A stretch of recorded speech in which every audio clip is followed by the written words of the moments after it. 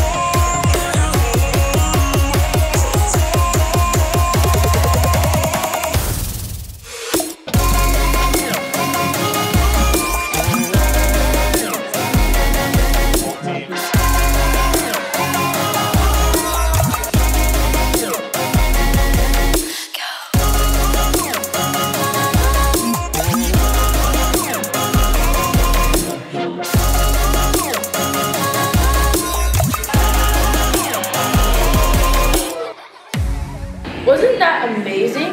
Yeah, it was. But I can't stop thinking about the disappointment of ER Day being taken out of the school festivities.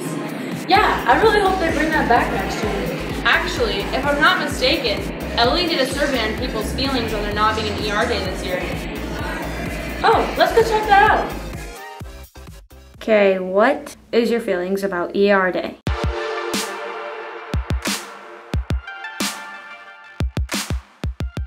I actually really liked ER Day because, for one, it challenges you to think about what to be, and like it gives you more of an open idea. How do you think the new ER Day compares to what is now? I think Tacky Tuesday is not a very good idea because it only gives you pretty much like one idea of like dressing up, and that's being Hawaiian. I didn't really like it, plus the shirts were really expensive, and for ER Day you can do something like that's at home, but like, and you don't have to go out and spend any money on anything. In the future, would you want it to come back? Yes, I would like ER Day to come back because I think it was a really good idea. Like I said, it proves people ability to be creative, and I feel like a lot more people would participate in it. Plus, I think that there was a lot of people who did not dress up for Tacky Tuesday. What would be a good alternative for ER Day if we didn't get it back? I'm not really sure. I think that maybe like we could do something like Choice Day or something where you could like choose what you wanted to be. I just think that it should be anything. Well, I could tell that we're not the only ones that want ER Day back. You can say that again, but before we leave, we have one more segment for you. And what's that? Tori has interviewed both Mr. Asmus and a senior student about the high school news scheduling.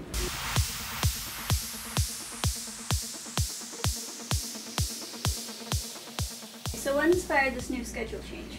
Well, the schedule change occurred because we wanted to provide as many learning opportunities for students as possible. The block schedule kind of hindered students to really focus on their passions or take some classes that they might want to take. It also limited the opportunities students had in the manufacturing enterprise class and in other internship classes, including CubTV, where it really had to fit within their schedule perfectly in order to make it work. By being able to offer additional classes, it opened the door for students to be able to, like I said, kind of create their own individual pathway as opposed to us telling them, nope, you have to take 4 classes, 4 terms, throughout the school year. And for some students, a blocked class just isn't beneficial for them. And not all of our classes now are skinny, but there are an increased number that are. And if we're able to help a population of kids with that change, then I think it's beneficial.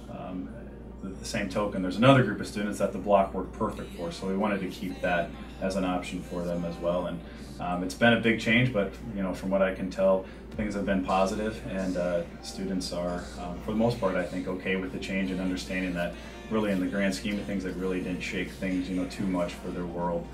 They're still able to take classes that they enjoy, and even open the door to some more opportunities, which again was our ultimate goal. Will you guys be adding in any more classes with this new scheduling? I don't think so. I think our teachers are maxed out with the classes that they're currently teaching. They work hard, and there's a lot on their plate, and I think all the students should be thankful that they have a staff that's as committed as they are to providing these opportunities for students, because they had a big change as well. They went from having 86 minutes of preparation each day to 43 minutes of prep, and that's a big change for them.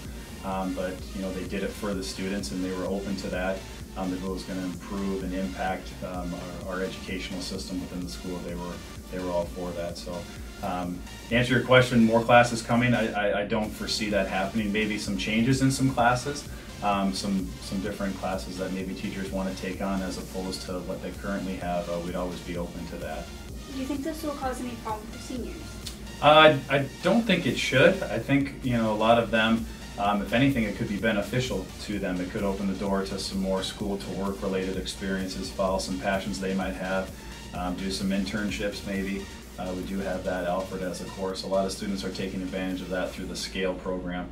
But this does open the door for them to take more classes, if you will, that are kind of within their own personal interest area. So as long as they're meeting their requirements and making sure they take care of government and financial lit and getting all the other courses that they need to graduate, I hope it can create the opportunity for them to take electives that are more in kind of their wheelhouse and more within their future planning than before.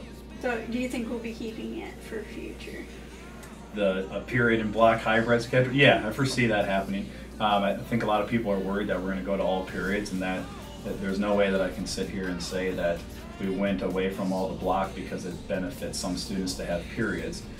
There's still a group of students that, and on a high population of students, that the block is still beneficial for. So for us just to say period only students matter, block students we don't care about, that's just not fair. So it is our intention to kind of keep the hybrid schedule. There are a few things we've got to tweak here or there with it being the first year, but I don't foresee any huge changes that are going to have any type of negative impact. Again, our goal is to provide students with more learning opportunities, and I think so far we've accomplished that. Is there anything else you would like to add on the subject? If there are any students that do have concerns with their schedule, whether it be now or second term or second semester, or even next year in planning, just that they come and talk to us. It doesn't really solve any problems to talk to other people about it or stir the pot with different things on social media. I'd encourage them to come to Mr. Smith, Mr. Baker, or myself, because we're the ones that can fix the problem. And if we don't know about it, it makes it hard to make any changes or help any students that are having concerns. So I guess my number one thing would be, if you're having issues or concerns, come to us. Our door is always open.